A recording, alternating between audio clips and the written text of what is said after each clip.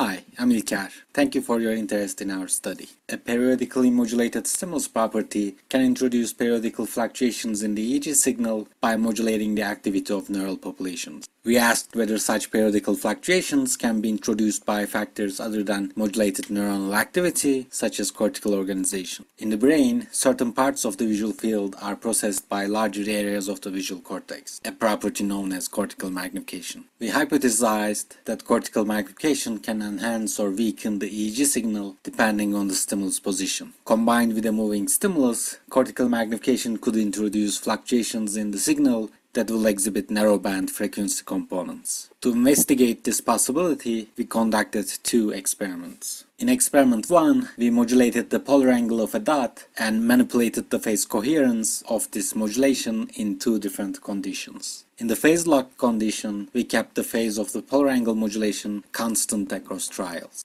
In the phase varied condition, we randomized it across trials. We then averaged trials in the time domain and expected the signals related to the polar angle modulation to survive in the phase locked condition but cancel each other out in the phase varied condition. And this was exactly what we found. There were very clear frequency components related to the polar angle modulation in the phase locked condition, but the same frequencies were at noise levels in the phase varied condition. Since all other stimulus properties were constant in these two conditions, this difference indicates that these frequencies are produced exclusively by the polar angle modulation. In experiment 2, we slightly shifted the center of the rotation trajectory. This allowed us to modulate the dot's eccentricity during its rotation. We again manipulated the phase coherence of the eccentricity modulation by changing the starting position of the dot. We also shifted the rotation trajectory in different directions to cancel out the effect of the polar angle modulation. This allowed us to isolate the effect of the eccentricity modulation. Similarly to experiment 1, we expected signals related to the eccentricity modulation to survive in the phase locked condition, but not in the phase varied condition. And the results confirmed our expectations, indicating that the frequency components observed in the phase locked condition depend solely on the eccentricity modulation.